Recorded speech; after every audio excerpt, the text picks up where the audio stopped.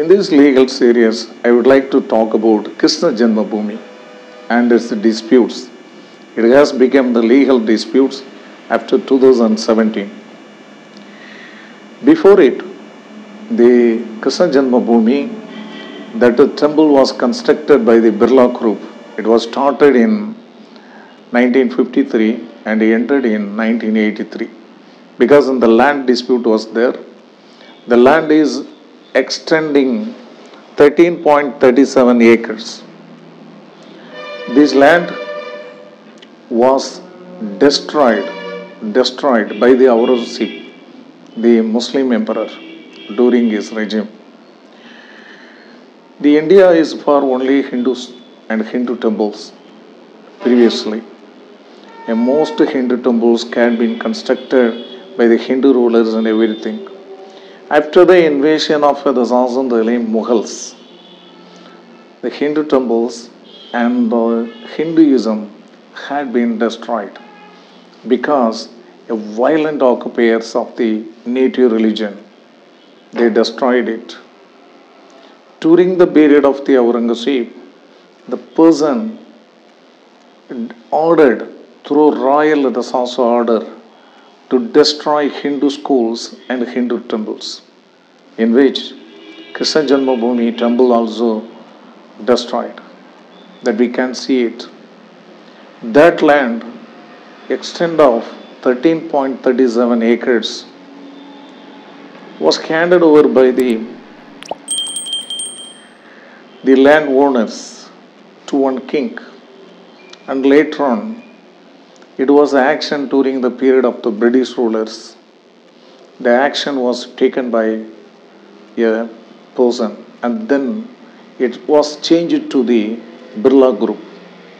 The Birla in 1951 took over this land, 13.37 acres, and he began to build the Krishna temple. But up to this time, the temple is existing. Besides it, one mosque is also there. So the mosque is within a complex of the Krishna Janmabhoomi. So it irritated the Sasandale, most very ardent followers of the Krishna. They wanted to move to the court. In 2017, one lawyer filed a case. Subsequently, more litigations are pending because the Krishna Janmabhoomi is the birthplace of the Lord Krishna, a biggest god of the earth, also India, and also a best advisor of Bhagavad Gita. So then subsequently, the Allahabad Court took over also all the cases. The other side and really mosque side people challenging a more orders of the Allahabad High Court and everything.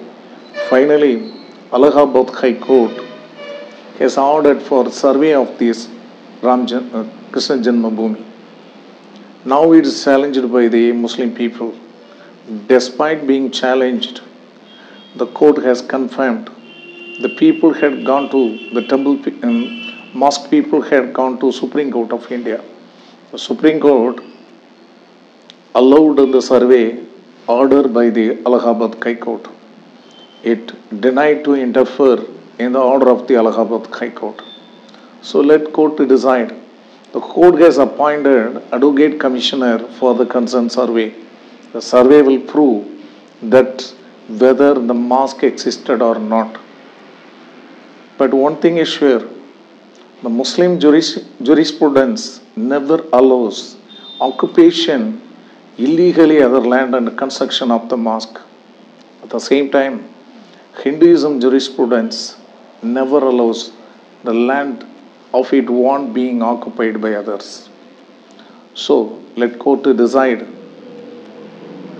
and whether the Sasandale in the future land will be for the Krishna temple or not. Thank you.